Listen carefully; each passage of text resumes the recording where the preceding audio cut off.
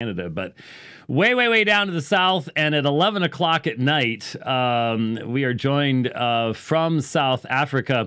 Now, Seb, I've got to ask you if you're okay with the fact that I've been describing you as the jazzy Segovia of South Africa. What do you think about that connection? Is that okay?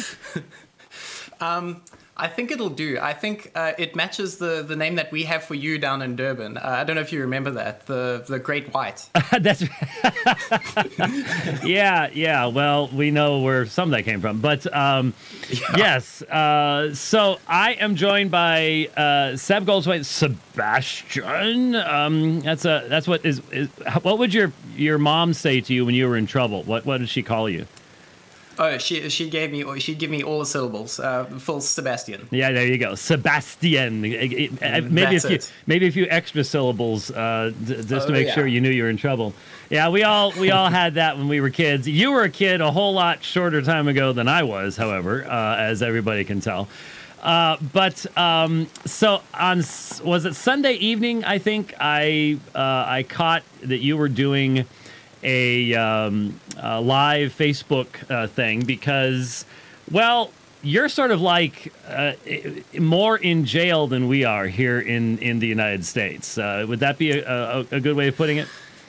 I'd put it like this. I've been out of my house twice in the last 3 weeks to go shopping, and that's it. We're not allowed to leave our houses at all. At all. So you can't go. You can't go for a walk. No. You can go to the shops to buy supplies, and if you work in essential services, then you're allowed to go out. But apart from that, you have to be in lockdown. So essential services would not include performing on the guitar. I think they should, but sadly they don't. So now you obviously you travel around, you do a lot of performances like that, but do you do any teaching and things like that? A little bit, mostly on Skype these days. So thankfully, I that carries on as normal. Right. Yeah, I could imagine. Yeah, because my son did some guitar studying with Jason Truby. If you're familiar with Jason Truby. Yes, from POD. Yes, yeah, and that was done by Skype too. So I guess that's pretty cool.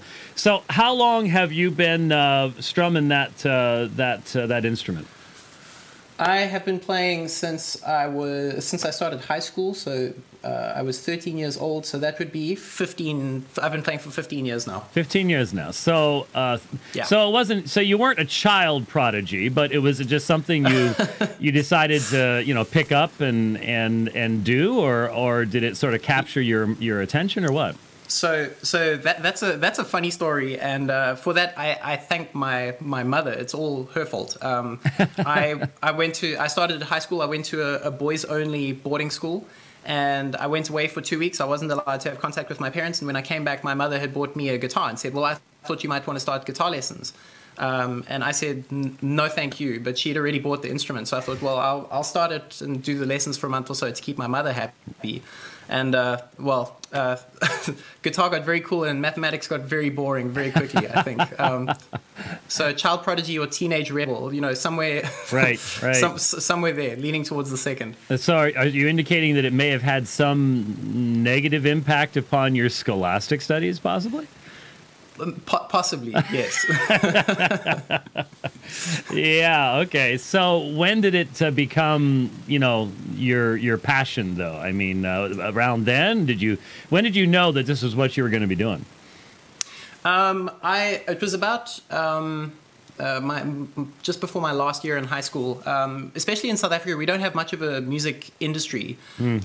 So people tend to, the prevailing mindset is that you can't make money doing music, and you either have to make it very big, like you have to be like Bruce Springsteen big, or otherwise you're never going to make it. Right. And the school I was in had a very, very good school choir, and so we traveled to Austria to go to the World Choir Games, and we won 3 gold medals and a silver medal, and we competed against 5,000 other choirs from around the world, and just to see so many people doing music and seeing like how joyous music is, and just what a big infrastructure there is across the world was very, very influential for me. And it was then that I decided that even if I can't make it, I'm going to try. So I've been been stuck at it ever since. So you already committed yourself to a life of poverty. So the lockdown is just sort of more of the same. Oh, it's what I've been waiting for my whole life. Yeah, but was your wife waiting for that? Her whole life is the question. Well, I gave my wife, bless her, I gave her a very stern talk on like the second date we ever went on. I said, just so you know, I'm a musician. This is how things go. So she's been well prepared for it. Now, it was sometime in 2018. I was there, right? Was that?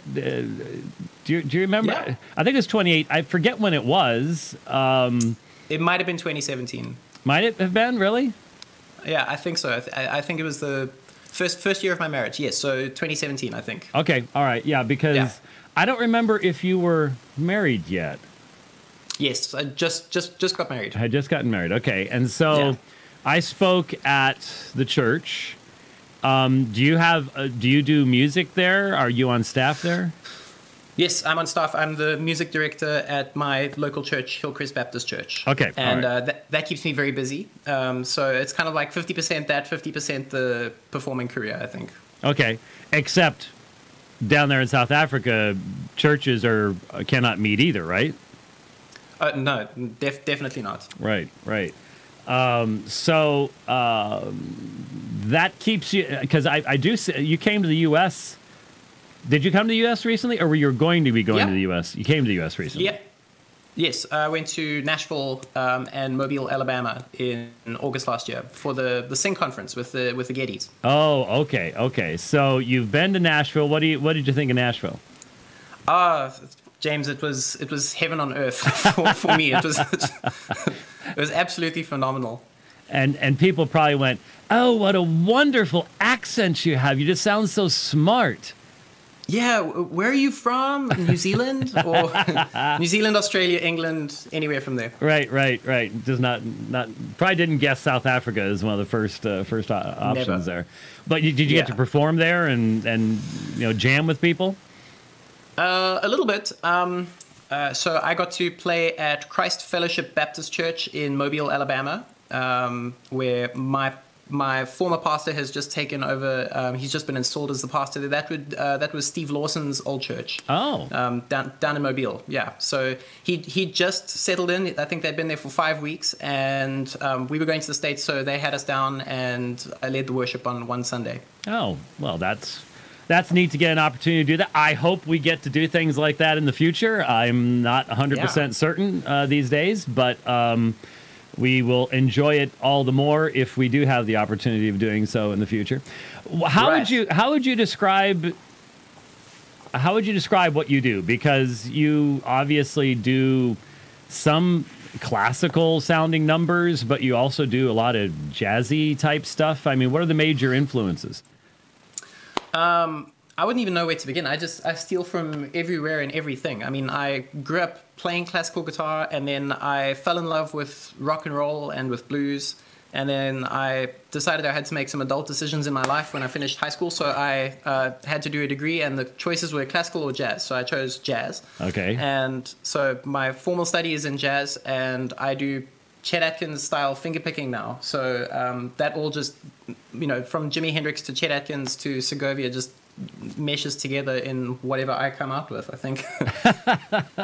Well, I did find out someone, if you were listening when we were talking back and forth earlier in the week and came up with the idea of having you on, someone sent me something from the internet that indicated it was March of 1981 that Segovia performed at Arizona State University, and that was my senior year in high school. I graduated in June of '81, so I did get to see him, and we were only about 3 rows back in the Grady Gamage Auditorium. So I saw the master at work. He was in his 80s and was still just utterly amazing. You could sort of tell, absolutely. though, he was very hunched over from all of those years having his arms around a guitar. So may I suggest some kind of maybe rowing, some type of thing where you're pulling back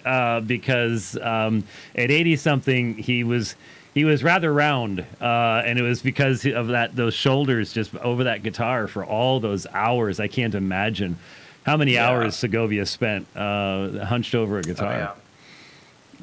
Yeah, it doesn't help with computers these days. So I'm either hunched over a guitar or hunched over a laptop. So That's right. That's right. Yeah. I would do some back exercises if you, because you're young right now. But trust me, after about 45 and then especially 50, stuff starts hurting, and you can't. The sad thing is you can't remember why it's hurting. It just starts, and you don't really know what to do about it. So now tell us about this super duper guitar you were talking about on Sunday. What you got there? Well, so this is a I have here. This is a brand of guitars. It's called a Loudon. And these are kind of boutique, snobby guitars made in... you should see acoustic guitar snobs are they're a different level. They talk about woods and all sorts of things that I can't keep up with. And this is one of those guitars that belongs in that echelon of guitar collectors, I think. Except I use it as a piece of stationery, I suppose. So my local sponsor was very kind to basically hook me up with one of these. I played one of these and I absolutely fell in love with it. Loudon, lots of great fingerstyle guitar players like John Gomm and Pierre Bensoussan. I think lots of modern fingerstyle guys who play steel string guitar play these. And these are absolutely very, very special. I love it to bits. And so that's when you say finger, what do you mean when you talk it when you're talking about finger style? So it's playing with the fingers, but usually in conjunction with a pick or a thumb pick like these, and it's a much more modern type of percussive fingerstyle type of playing where the guys hit the guitar and stuff as well as pluck the strings. Right. And it's very, very different to the traditional classical style of guitar, I suppose. So it's so strumming like I actually took guitar my senior year. It's one of the reasons I wanted to see Segovia. Don't ask me to play anything. But I did get to the point where I was playing some fairly complicated classical stuff, but I didn't keep up with it once I got into college. So that's just nice memories. But I would like to see. Yeah, but I definitely noticed when. Would you say it was like a little mini concert you did before I spoke at the church, or I don't know? You did a couple of different numbers. Right, yeah. So the event that you spoke at was an outreach event, so it wasn't for the church people, it was for the for the community. And so I think that they kind of sent out the clowns to entertain the crowd before the serious speaker came, and so that was me.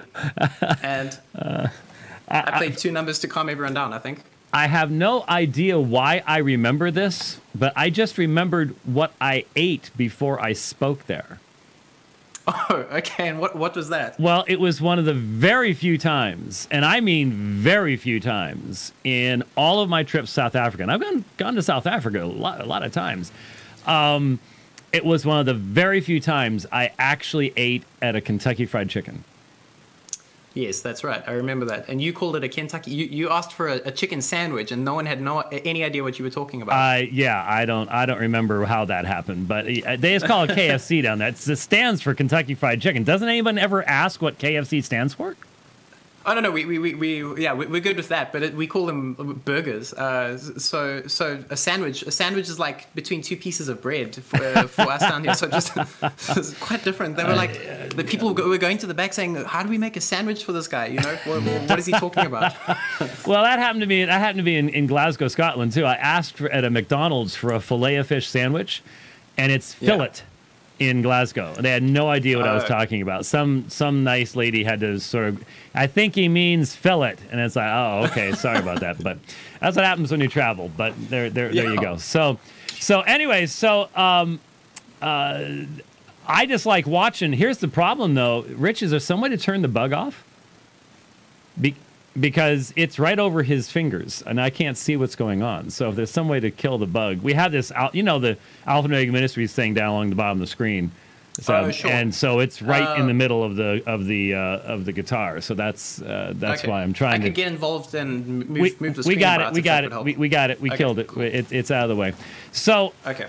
one of the things I was going to say is I noticed, and this must vary from guitar to guitar, when you were playing before I spoke, there were a number of times you would flex the guitar.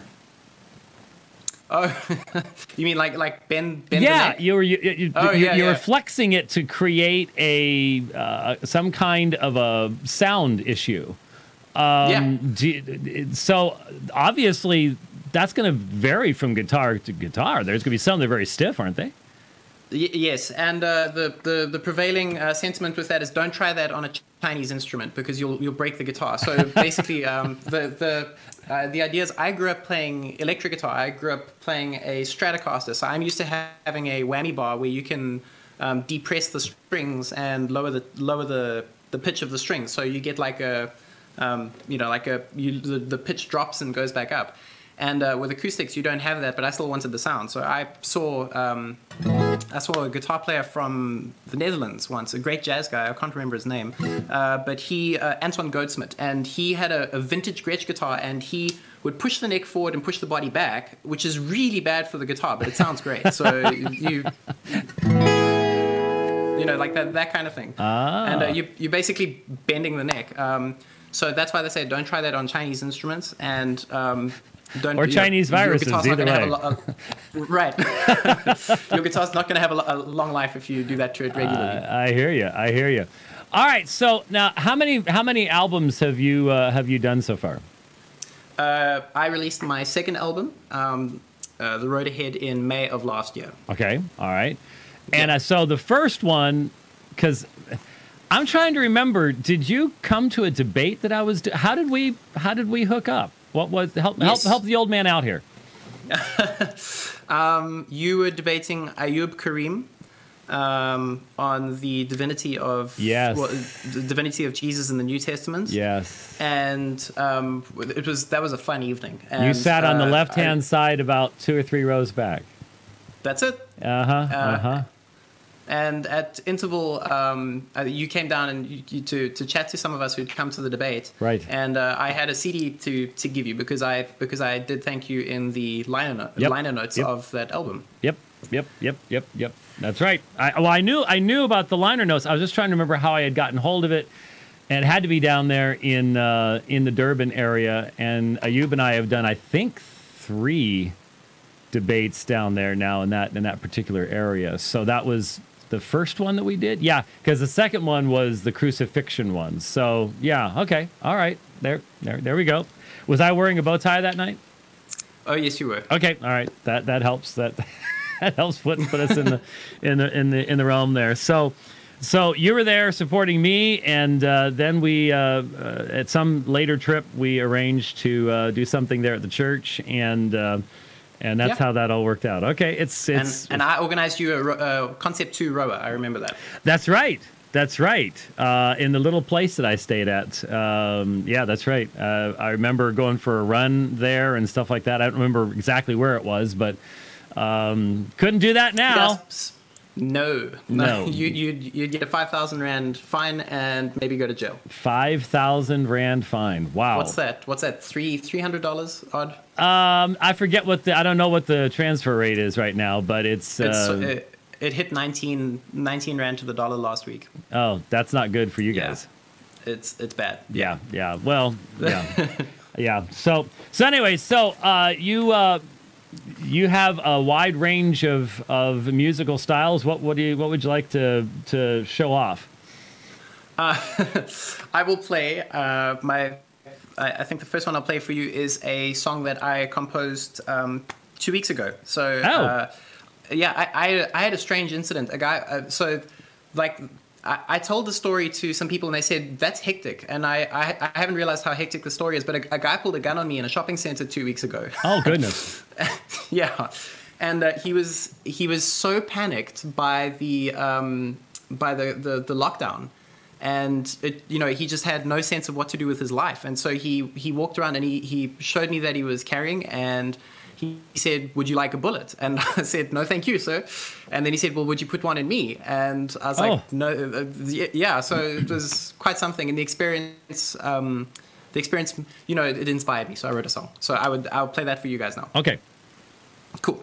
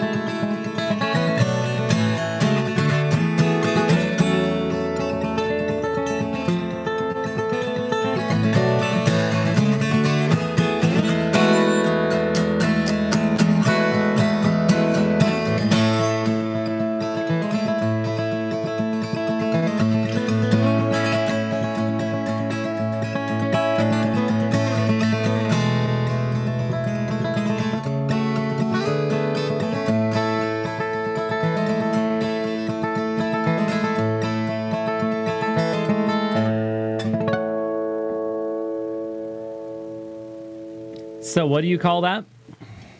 I haven't got a name for it yet. I'm not sure what do you call a piece of music that you write after an experience like that? There must be, I could understand a tremendous amount of hopelessness Right.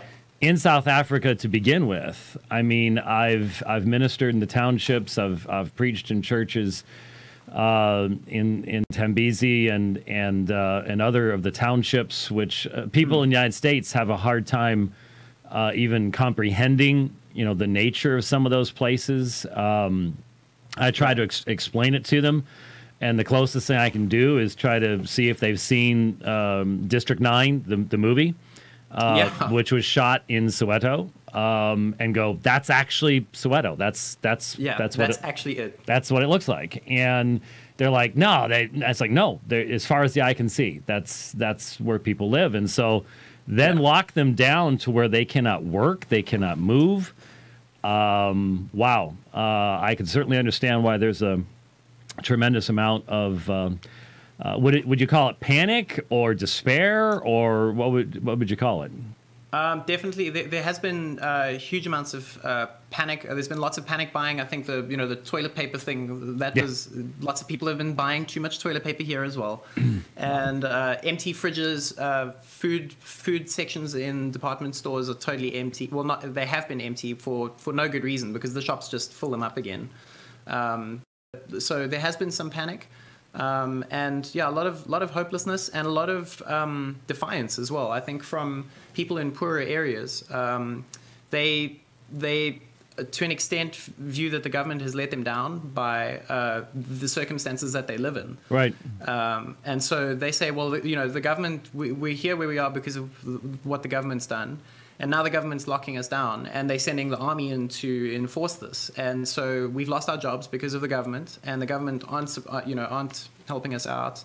And so we're just not going to listen to the lockdown orders. So a lot of news footage you see, the townships look more packed than ever. So instead of them being empty, they actually are fuller than ever. Yeah. So well, yeah, because a panic lot of and anger. people, I'm thinking of, I don't remember the name of the road that goes to Potchefstroom from Johannesburg, but it goes past a lot of the township areas, and a lot of those people would travel out and work in mines and stuff like that, which I imagine are not operating right now, and so they're just stuck where they were. But you can't stay inside a corrugated iron hut that the roof is held on with tires all day long. It's not going to happen. Exactly. Yeah. I mean, I'm comfortable where I am. We're very comfortable, but to have 5 people in, a little room is, where they sleep is impossible. Well, not only that, it's a really, really, really good way to pass a virus around. That's the problem with all of that. So that's if there's one way you were going to pass the virus around, that's how you do it. That's how you do it. That's exactly right. It is absolutely amazing to me what's going on all around the world. But yeah, things are changing. So I'm not sure what. Maybe we'll have some folks suggest some titles for you. Yes, please. I need all the help I can get with that. Because I hate doing when people ask me when I speak at churches, "What's the title of your sermon?" I'm like, I have no earthly idea. That is never ever something that I've liked coming up with. It's like, well, just put the scripture passage and we won't worry about it. And it's like, oh, that's really boring. But what can I say? So yeah. So that's the kind of acoustic. If I say Tim Snow, have you ever heard of Tim Snow? I have not. That's so weird. He did one album, and it was incredible. And then poof, like beamed off the planet. I mean, if anything proved Men in Black is true, I think he was an alien beamed in, did his thing, and went back to whatever galaxy he was coming from. What you just played would have a lot of similarity, very, very similar tonal qualities to the stuff that he did. If you ever get a chance to track him down, that one album, it was just really, really, really good. That's the kind of stuff that I like. Jason Truby, so you know that he does a wide variety of stuff too. And so I've put together, I have a mix of your acoustic stuff and his acoustic stuff, and that's what I'll listen to while writing or working on stuff, because it's some of the only music that I can listen to that's not going to get in the way of the thought process. In essence, is how it works. I'm not sure how you design that kind of thing. I'm sure you would recognize, in light of what kind of chord progressions you're doing or whatever. The kind of music that you can listen to while thinking, and the kind of music you can listen to while you don't want to think. you want to be totally taken over by the music. But yeah, that kind of, I don't know how to describe what you just played, but that's right in the wheelhouse of the kind of stuff that I'm listening to almost all the time when I'm working. Okay. Yeah. So, but you have other styles. Don't feel like you have to do that. You have, absolutely. You've done a lot of. You were doing a number. Okay, Rich is raising his microphone, and when Rich raises the microphone, that means Rich wants to talk. So, yes, Rich. Well, I am. I have to say that I was moved by you mentioning Chet Atkins, because where I grew up, Chet Atkins, Jerry Reed, Flatt and Scruggs, those kind of guitar men were the kind of things that I was exposed to growing up, and I just why am I drawing a blank on his name? He was tremendous. It'll come to me in a little bit here, but those kinds of influences I can just hear even in that one piece. Yeah, Chet Atkins, Jerry Reed they're some of my biggest heroes. Love those guys, and especially Jerry Reed. If your listeners haven't ever checked out Jerry Reed, he was the most phenomenal human being. I think he came up with these genius guitar compositions which are impossible to play, and he would just figure out how to play them, and then he passed them on to Chet Atkins. So Chet Atkins could record them and make them famous, and he wasn't. So he liked thinking them up and was too lazy to learn to play them. Right, and I'm thinking of there were 3 guys that were on when I was growing up. Hee-haw, yeah. And the one guy, he had the long sideburns. Yeah, I know. I can see him. And he was just a tremendous guitar player, let alone a singer. Merle Travis? You thinking Merle Haggard? Merle Travis. I'm not familiar with him. It'll come to Okay. me here. But I'll pipe back in a little later here. Someone did come up with a suggestion for you. Oh, okay. A song title from Philippians 4:8. Whatsoever things are. Whatsoever things are. So that Micah in Twitter said, whatsoever things are. So in other words, whatsoever things are honest, true, just, pure, lovely, etc. Oh, okay. From Philippians 4:8 is what he suggests. So I thought I'd pass that along Yeah. as a suggestion. Yeah, that's brilliant because that's Roy what Clark. I was thinking of. Roy Clark. Roy, Okay. I looked it up. Roy Clark was incredible. I'm just looking at some of the things on YouTube here. One of my favorite all-time songs is Yesterday. Yeah. Okay. Yesterday, Oh. when I was young. Please don't do that Okay, now, I Rich. won't. No. Anyway, but Stop. he was just as a guitarist, he was tremendous.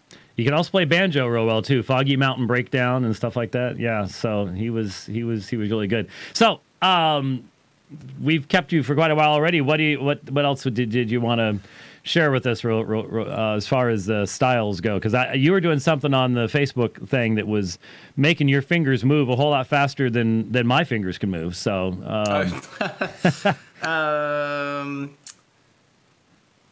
So Jerry Reed and Chet Atkins were very influenced by a great guitar player by the name of Merle Travis. And Merle Travis was a really cool dude from the 50s, big cowboy hat, big white guitar, and a thumb pick, and he was the coolest cat around. And so I could play you a medley of songs by Merle Travis, I suppose. whatever you're up for. Okay. Okay. Let me just get this guitar nice and out of tune for you. Okay. How do you do that? How do I do that? Well, I thought there was basically only one way to have it in tune. Well, in fairness, this is all I do every day. So if I didn't know how to do that, there should be cause for concern. Okay, all right. Okay. I'm just warning you. I'm warning you guys ahead. I'm going to sing in this one. So apologies in advance. Hey, I'd rather have you doing it than Rich. Right.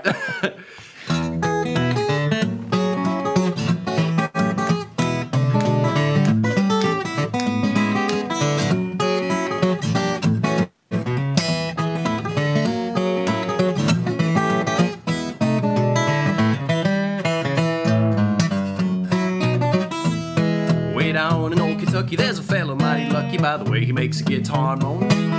Hanging around, sitting around a country store, he's a picking up chicken, he's a picking up corn. Every cow in the county does a little shimmy, and the feet start to wiggle and wag. The feet start moving to the shuffle and drag every time they hit the rhythm of the guitar rag. He gets a moaning tone, he gets a moaning groan. When he gets the beating and the plucking the strings, well, he can make a deacon lay the good book down. All the fat and skinny, and they do a little shimmy, and the feet start to wiggle and wag. The feet stop moving to the shuffle and drag every time they hear the rhythm of the guitar rag.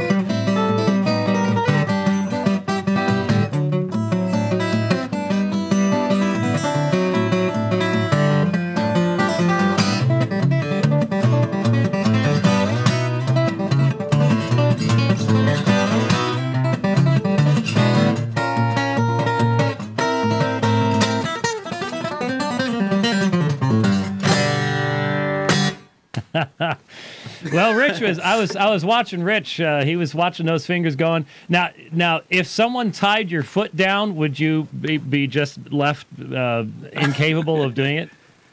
I don't know, but I wouldn't be as happy doing it. I would imagine so. Yeah. So Yeah. I do seem to recall that your foot was moving fairly well during when I was there live. So yeah, it's sort of like asking an Italian person to speak without moving their arms. It's just not going to work too well. Right. And also, James, sometimes when you're on a big stage, it gets lonely up there when you're playing solo acoustic guitar. So any energy I can give off to people, it makes me feel less lonely. Oh, sure. Yeah, you bet. So now when we put this up, I'm going to include a link. You have, I think it's either PayPal or Patreon or both. I'm not sure which, but obviously it's pretty tough to be a performer and locked in a room. So that was one of the reasons we wanted to let people know. Now, are your albums on like iTunes and stuff like that? Yeah, they're online everywhere. So Apple Music, Deezer, Spotify. If you just look up Seb Goldswain, then both my albums come up. Yeah. Okay. Yeah. Good. So if people have seen you there, one last thing, real quick. The state of I haven't had a lot of contact. I've been keeping in contact with Rudolph a little bit. I've had, but and Adrian down there in Durban a little bit on Facebook. Everybody's just locked away doing their thing. But the state of the church in light of its inability to meet, are most of the people trying to stream? Is that tough for people to do there? How are you all handling the lockdown as far as worship and instruction and Right. Ministering to the people? Right. So in my church, I think in Hillcrest is quite an affluent area. So in lots of the communities of believers that I see, they've taken to the live streaming thing pretty well. So lots of churches have hopped fully onto live streaming services, and having prayer meetings on Zoom, and home groups, cell groups, Bible studies, I suppose, on Zoom. So they've taken to it pretty well, I think. So in our church, the big challenge has been trying to get old folks onto platforms so that they can view content. So we're uploading content every single day. So I do like a hymn sing once a week where I'll sing through some hymns with Brittany, my wife, and interact with comments and stuff like that. And it's a way of trying to pull the church together. But there's no doubting that that folks are. I mean, we've been locked down for 3 weeks now, so the churches haven't been allowed to gather. They had like a social distancing rule for 2 weeks before that. So I think this is now 4 or 5 weeks of no church gatherings. So we're really feeling it and really missing it. And last week they extended the lockdown by another 2 weeks. So, a lot of people are starting to,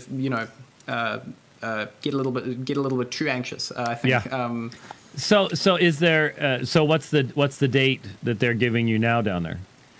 Today was meant to be April the 16th was meant to be the day that the lockdown ended, and they've extended it by 2 weeks until the end of April. So what's that, the 29th or the 30th of April, pending further extensions. Oh, yeah, pending further extensions. Yeah, we're facing similar situations here, though we do have far more freedoms than you have in South Africa, unfortunately. So I won't ask you to predict the future because that's not something that any of us are really all that good at. But I know that South Africa has always presented a whole host of challenges to evangelical Christianity that is very difficult for people in the United States to even begin to comprehend. But it would seem to me like music might be almost a universal language that allows you to get past a lot of the barriers that exist. Obviously, tremendous divisions in history between whites and blacks and Indians. And of course, then you have people coming from other nations in Africa and there's all sorts of divisions and strife there. it's a really, really, really challenging place to try to create a unified body. And yet, I've been in so many churches where that's exactly what does exist, and that's been really great for me to be able to see that and appreciate the foundation upon which it's built. Do you see the church coming out of this changed, damaged? What do you think? I think the true church will flourish exponentially. I don't doubt it. I think, like in speaking in our local context, a lot of people are really, really beginning to see the value of the local church in their life now that they don't have it. Yeah. So I think amongst true believers, it's probably one of the biggest blessings our generation is ever going to have. In terms of, so as you would know, a lot of South African Christianity, I mean, it's influenced by and mixed with a lot of African traditional religion. Right. So, it's a huge, complicated mess of worldviews that are mixed together, and I don't even know how those kind of guys are handling the COVID-19. How they're handling with the lockdown. I don't imagine it would be good. And then there's the prosperity churches. That's huge. That's America's biggest export to South Africa, I think, is the prosperity gospel. Sorry about that. I think it's equally from America and Nigeria. Yeah. And And I mean, it's same as the American guys. I think they have nothing to say in a situation like this. No. They prove themselves false over and over and over again. The more they talk, and so I hope that for the mega churches where people gather to have their ears tickled, now they can't gather, and by having services online, they'll realize what's the point in even going to church. So I think that this will have nothing but a good effect in terms of refining the church. Well, churches that are actually preaching the whole counsel of God, and that counsel is not dependent upon the economic situation and political situation and things like that. I'm just concerned. I mean, South Africa's political climate is not a healthy one to begin with. So, unfortunately, you give a already corrupt government more power, and they don't like letting go of it. And that's a concern all around the world. It really is. So we will continue to pray for you guys down there and for your church there. I really, honestly, like you said, I think once you've visited a place as many times as I have, you sort of get used to it. I mean, we're just going to do a quick hop down in May. I was going to be going to Joburg and Cape Town. All that got nixed. But I will definitely take it as a greater privilege the next time if I get a next time. And if we get down to Durban, you know what? The last time I was in Durban, you were traveling. You were out of country, if I recall correctly.